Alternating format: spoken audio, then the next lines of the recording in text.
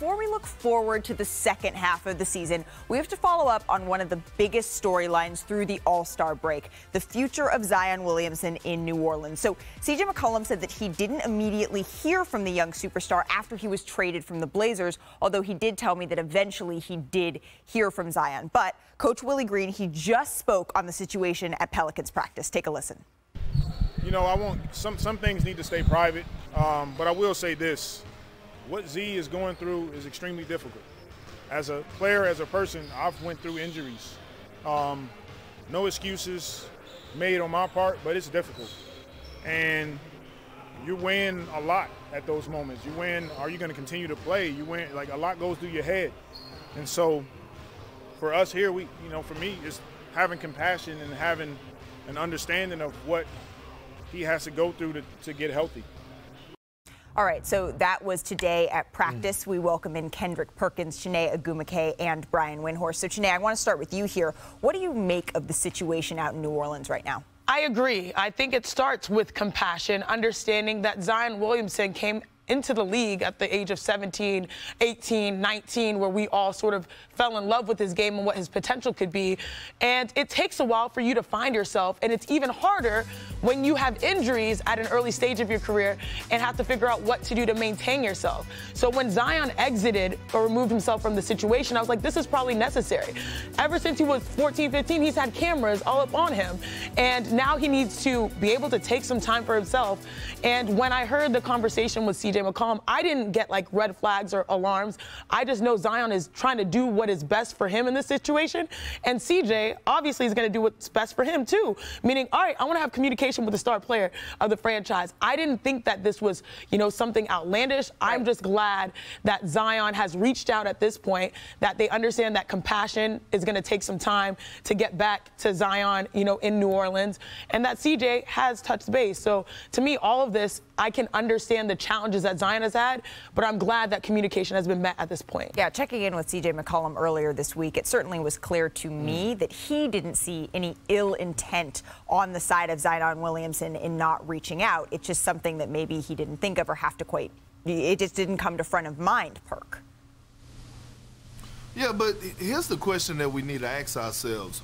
Why is Zion disconnected from the team anyway? Like, you're hurt. Why you're not in New Orleans, where you have the professional staff for us, the medical staff, the training staff, all the above, to get everything you need right there in the organization. And here's the problem that I have is that nothing that Willie Green said was wrong. He said everything was right. Like, Zion had the most pressure on him since LeBron James, for us coming out of high school, college, or whatever the case may be. But y'all want to know the real? The real is that I think it's time for the Pelicans to relocate. I think a city like Seattle, a city like Las Vegas is more deserving of a team, of a basketball team, because I played in New Orleans, and they always are going to come second to the New Orleans Saints. I've been there. They always are going to be the little brother to the New Orleans Saints. Just think about it. Zion is a box office type guy. The Pelicans are still trying to give tickets away. Like, we watching, even when he's playing, we're watching the game and it's empty seats. Like, it would never be a basketball city, and that's okay. But I think if the NBA want to move in the right direction, they really have to consider moving this team and this organization in order for them to even keep superstars and make this franchise relevant. I will say, Big Perk, from my understanding, it was partly the team as well as Zion Williamson that came together and decided, okay, this is where he should be. He should be in Oregon. Brian Windhorst, I know that you're all over this situation down in New Orleans. What are you hearing kind of coming out of the team? Yeah, just to speak to what Perk said real quick, Gail Benson, the owner of the Saints and Pelicans, announced earlier this season she was going to donate the teams to the city of New Orleans for them to essentially sell, right. A $5 to $6 to $7 billion gift when she passes away. So I don't think they're going anywhere. I think it's more likely they're getting a new arena in the next 5 to 10 years. But as far as Zion goes, his family is he and his family are obviously grappling with a choice on how to deal with his foot injury. We don't know what that choice is because the team and Zion have kept the information very tight. They're certainly entitled to doing that. But if listening to what CJ said, listening to what JJ Redick said, I think it's clear that there are connections that are frayed or broken here than what we normally see between star players and their team, and star players and their training staff. And that's what I think is worrisome. But I also point out, Joel Embiid played 31 games his first 3 years in the NBA because of a series of injuries.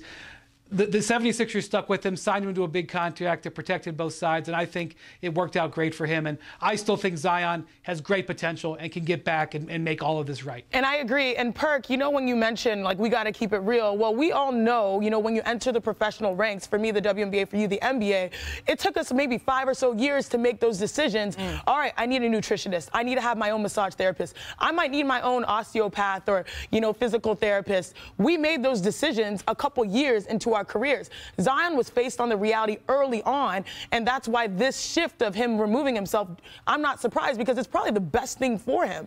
It's no knock on any team's training staff, but sometimes having your own team and also your own time to make these decisions to get you back on track is the best case scenario as a professional. Well, CJ McCollum is speaking to reporters in New Orleans as we speak, and he just told those reporters, leave the young fella alone. That echoes sort of what CJ McCollum had told me earlier. This is the first time that we are hearing from CJ McCollum, and you can see there, Zion Williamson on his Instagram story, he posted earlier, this is him and his teammates saying, my dogs for life 100. So take that for what you will, but CJ McCollum has said, all right, let's turn the page here. He's not taking it as any ill will or ill intent.